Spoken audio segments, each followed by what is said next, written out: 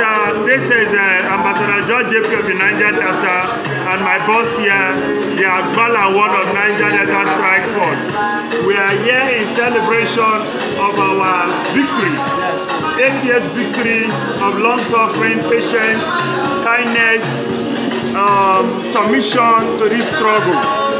We are here because we are celebrating our boss, Apst Nwakama, that have been leading us in this great struggle, and finally we are at the promised land. Yes.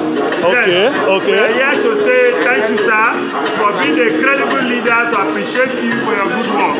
Right. It's your son, Agbala one of the Niger Delta Strike Force.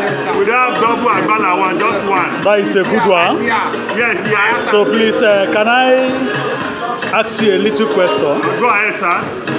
Who is Bubu Yaya? Yes. In Bayelsa State? Yeah, Bubu Yaya is a nobody. Is he an indigene? No, he's not an indigene.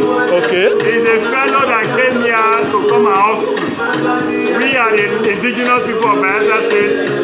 We welcome him, and today he felt he will accept any kind of position and claim to be all Grand Pressure Group in Bayelsa State. Who does that? That's an insult to our personality. So what can we do to him now? I'm giving Bubu Yaya 24 hours to